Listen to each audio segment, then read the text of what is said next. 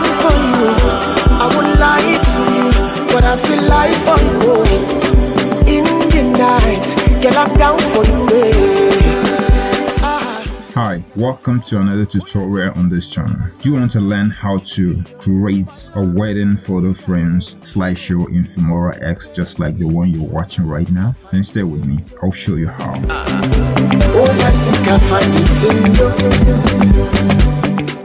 Hey, welcome to VC Creator Secret Tutorials. Before we get started, if you're new here, I encourage you to subscribe to the channel and hit the notification bell so you will be notified when I publish new tutorials every week.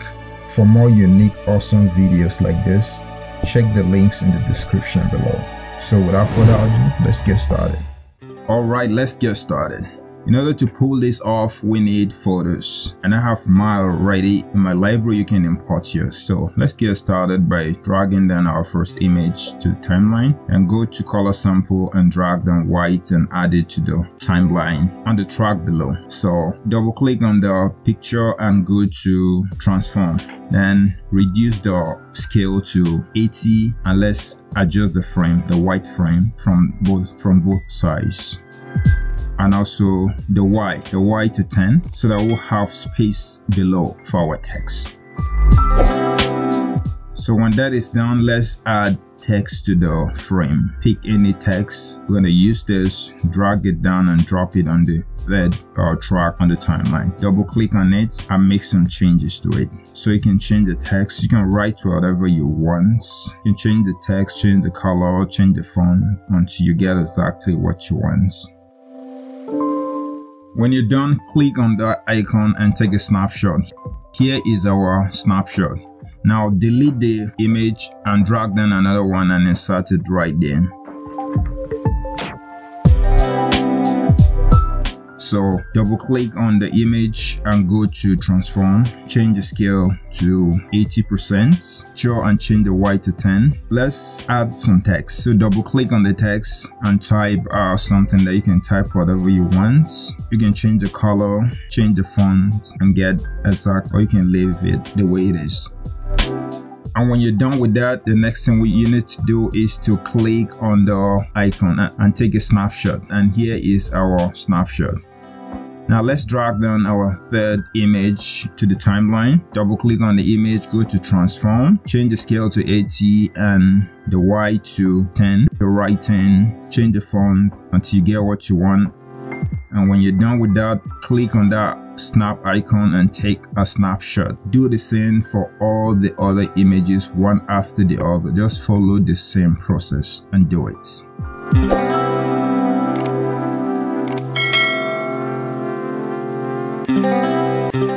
Alright, now that we're done, let's take a look at our snapshot. Let's go through all our snapshots. We have 10 of them.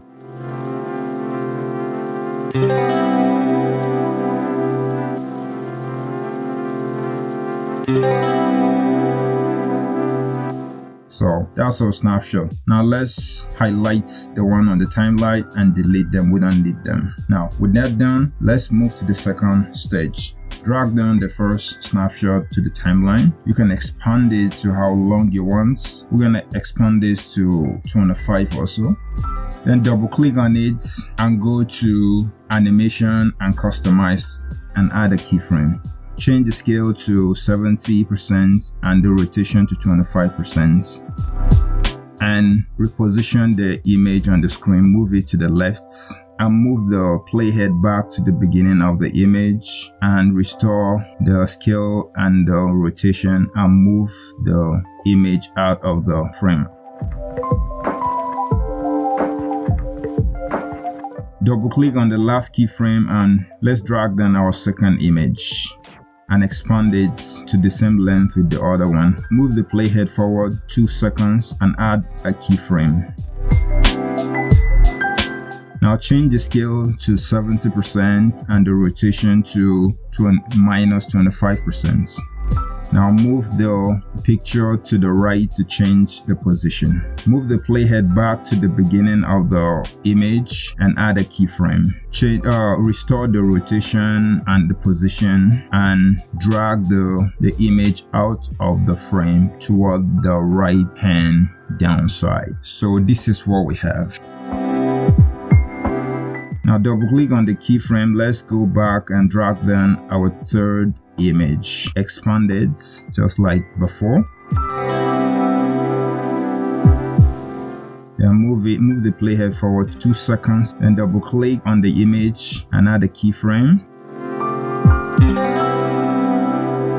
Change the scale. This time around, change it to 80 and there's no rotation. So let's move the playhead to the beginning and restore the scale. Let's drag the image down out of the frame. And this is what we have. So just follow the same way and add the same animation to all your images. Doesn't matter how many there are, just follow the same process and do the same to them, one after the other.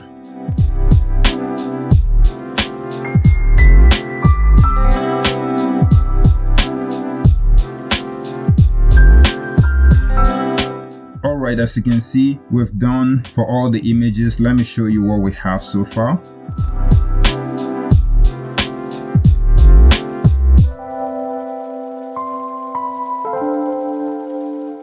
Alright, it's looking awesome. We're not done yet.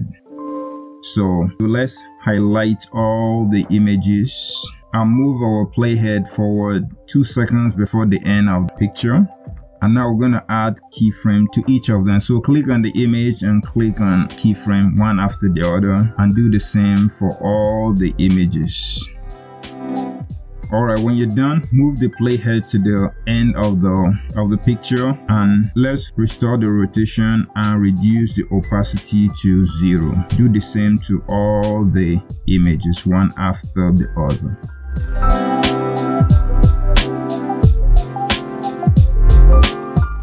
So move it toward the other keyframe a little bit. The higher you go, the shorter it becomes.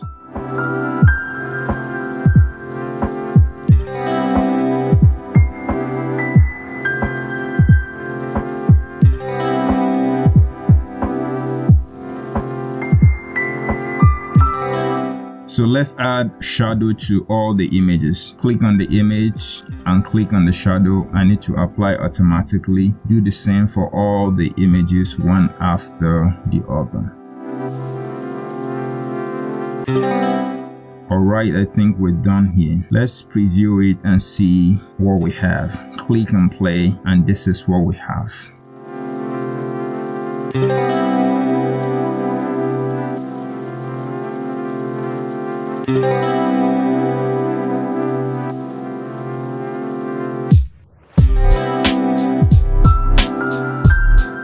Alright, finally let's add a background video to our slideshow. Drag and drop in a video of your choice on the last track on the timeline and resize it and use it as a background.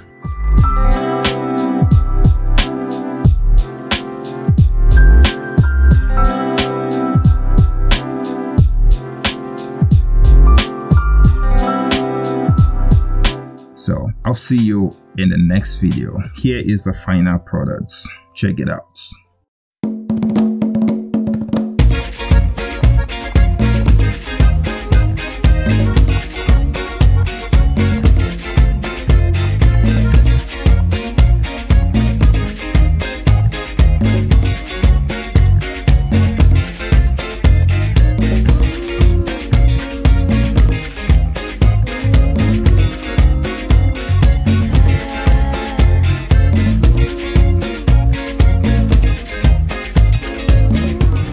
This video and find it valuable, give it a thumbs up and share it with your friends